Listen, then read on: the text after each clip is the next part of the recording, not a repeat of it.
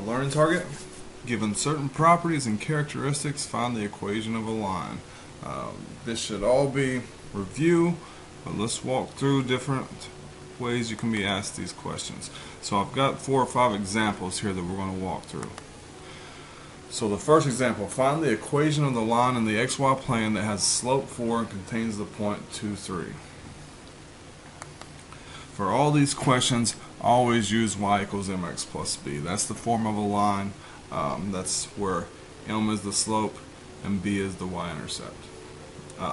We're given that m is 4, and we're given these points. This point 2, 3, so that means y is 3, and when x is 2, y is 3. So that's all we need here is to solve for b. So we can plug everything in and then isolate b, and we get what? B equals 3 minus 8, so b equals -5. Therefore we have our line y equals 4x minus 5. So the 4 is the slope m, y equals mx plus b. So m is 4, and we just found that b is -5. So y equals 4x minus 5. Here's the second example. Find the equation of the line in the xy plane that contains the points 2, 1, and 5, 3. When you're talking about lines, the first thing you always want to know is the slope. If you aren't given the slope, that should be the first thing you always ask yourself, well, what is the slope? Because the slope tells us everything. So first thing we have to do here is we're given 2 points. We're not given the slope, but we're given 2 points. And given 2 points, we can always determine the slope. So the slope is y sub 2 minus y sub 1 over x sub 2 minus x sub 1. So that's going to be 3 minus 1 over 5 minus 2, which is what? 2/3. So we have a slope of 2/3. Now let's jump to our slope-intercept form, y equals mx plus b. So that is, we can plug 2/3 in for m. We can pick either one of these points to use for our xy. We just have to pick one point and use it. Use 5, 3 for x and y, or use 2, 1 for x and y. I like to use the ones that look simpler. So for x, I use 2, and for y, when x is 2, y is 1. So 1 equals 2/3 times 2 plus b. And note that if I would have used the point 5, 3, and if we've done all of our work correctly, we would still get the same answer. So what is 2 times 2/3? That's 4/3. So b equals 1 minus 4/3, and so ask yourself, how many thirds is 1? 1 is clearly 3/3, so 3/3 minus 4/3 is a -1/3. Therefore we have the equation of our line is y equals 2/3 x minus 1/3. And again, I challenge you to go back here at this point, and instead of using the point 2, 1, use the point 5, 3, and build confidence that you will get the same answer.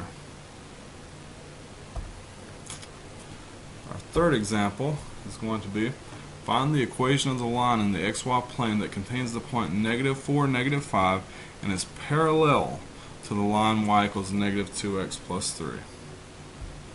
Now from our algebra, we should know that when you're parallel to a line, you have the same slope. So since the line we are looking for is parallel to y equals -2x plus 3, we know that it has the same slope, m equals -2.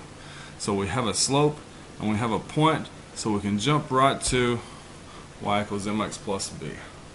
So when m is a -2, and then when x is -5, we have y equals -4. So let's plug all that in. M is -2, x is -4, coming from right here, and y is -5. So what do we get? B equals a -2 times -4 is a +8. So -5 minus 8, we're going to get b is a -13. Therefore, the equation of our line is y equals a -2x minus 13. Next example: find the equation of the line in the xy plane that contains the point 4, 1 and is perpendicular to the line y equals 3x plus 5.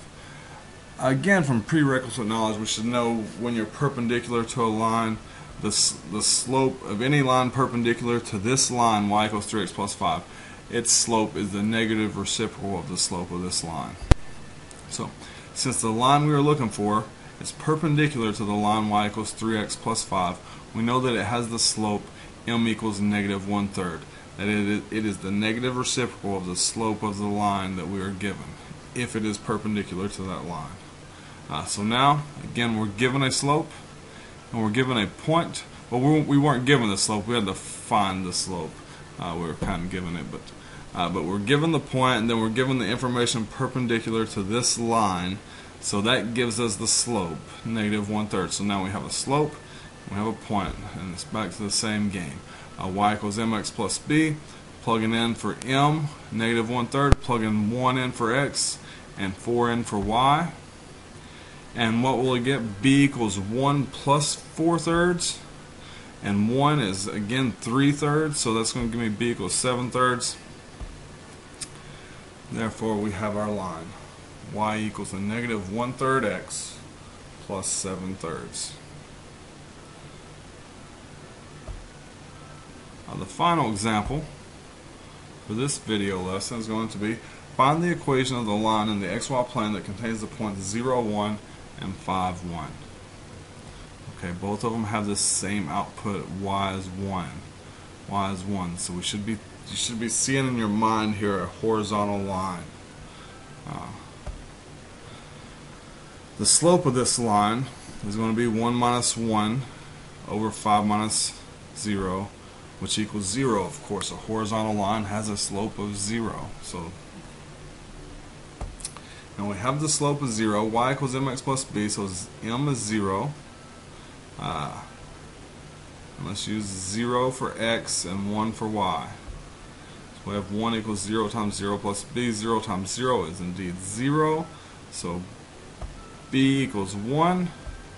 So we have y equals 0x plus 1 because our slope m is 0. Therefore, the equation of this line is y equals 1.